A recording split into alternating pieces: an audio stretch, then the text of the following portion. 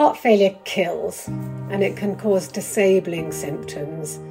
I went to my GP with breathlessness, thinking I had a cough or a cold, and then wham, it hits you, you get a diagnosis of heart failure. Mortality for heart failure is around 20%, so 1 in 5 patients will not survive the first year. They're not just heart failure, they have diabetes, they have hypertension, they have atrial fibrillation, they have chronic kidney disease. With the increasing age of the population, these will really become a real issue in the future. It is incredibly frustrating that with a bit more awareness and education, we could prevent a lot more deaths. It's imperative we think about the diagnosis early. Then we can not only improve their life expectancy, but also reduce the hospitalizations.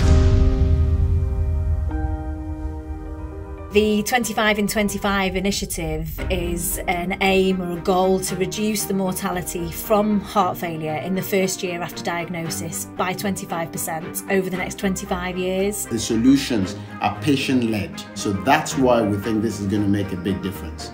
Nothing this huge or impactful was ever done by one person. Rather than us all working on a problem separately, working on it together, we're going to get much better outcomes. A multidisciplinary approach towards the patients of heart failure is very, very important. I really don't want all those people to have to go through the long process I've been through. We believe that will make a big difference to our patients and to our society in the long term. We really do need everybody to join us to make a huge difference for the sake of us all. Together, we can turn the tide on this life-limiting condition. This is why we commit towards a common goal.